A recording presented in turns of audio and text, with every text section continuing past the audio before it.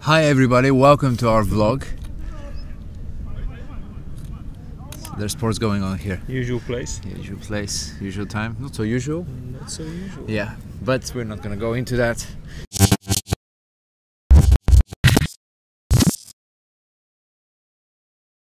So, time for the vlog again. Today we want to talk about something we just covered in our latest Origin post you wrote about. On the topic of marketing, we just finished 2-3 weeks of experimentation of running digital ads, and we decided to stop that for now and continue with another strategy we did earlier several months ago to send products to influencers that map to our kind of target core audience. Now you can elaborate on that. Yeah. Thanks for the introduction, man. Well, yeah, I mean, we're testing. As you guys know, we usually test a lot of stuff and then we test it for a while and see if it works. Then if it doesn't, we change it. If it does, we don't.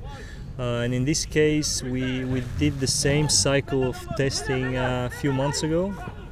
So we did some Facebook ads, but then we realized maybe the website's not that nice looking because we didn't have a professional product shoot yet done.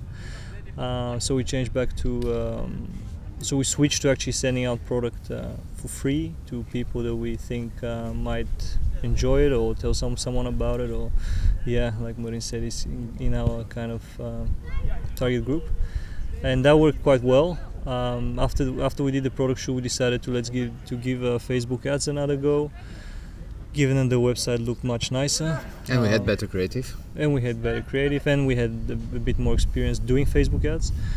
So that was the thinking behind that. We did that, I think, 2-3 weeks maybe. But I think if we continued sending out free product, the impact would have been bigger instead of... Because I mean, we're just like 20-25 euro a day budget on Facebook ads. It's not going to move the needle that much. So we will be going back to making a list of people that we want to approach and send that product out. And it also feels to me more natural just to distribute the product on a common sense basis. To me, it makes more sense to just spread the product, reach more people in a real way, because then we make the relationship as well, because we talk to them, send them a note, they see the product live, they touch it. I think just the impact's bigger, and I like the approach of just sending out stuff instead of pushing some pixels and just hoping something happens online. Yeah, it's also economically, it doesn't make sense at this moment. Yeah. So ads and paid advertising for sure works very well for people who already have a lot of traction. Maybe they have a lot of customers on which they can build like the proper audiences, but also works great probably if you have like a bigger budget to dedicate. In our case, we're experimenting with smaller budgets at the time.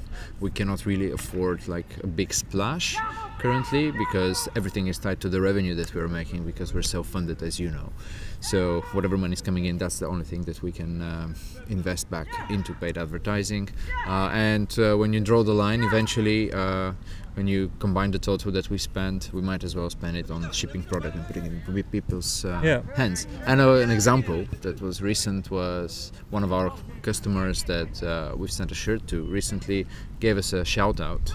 And we've had like 300 profile visits on Instagram because he did it on Instagram, with an average that we have, which is 60. So you see, there is always an impact, and immediately there were also people who made inquiries about the shirts, about the products. I believe more in that. I think it feels better. Yeah, feels better for us at this stage. It makes more sense to give away product than spend money on digital advertising, which for sure we'll revisit at a later time again, with different creative, maybe different budgets, but for now this is kind of where we're going. Yeah, because ideally once the budgets increase we can do both, so we don't have to choose one over the other, but at this point we have to, and we pick our battles, we choose our battles, and I think that's the better approach. We'll let you guys know how that goes. In the meantime, we continue with everything else. Podcast, we had a new podcast recording on Friday.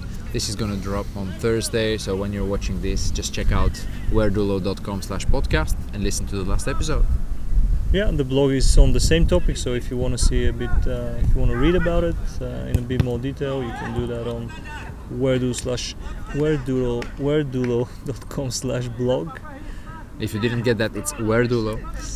.com/blog. Cool, guys. Until next time. Bye bye.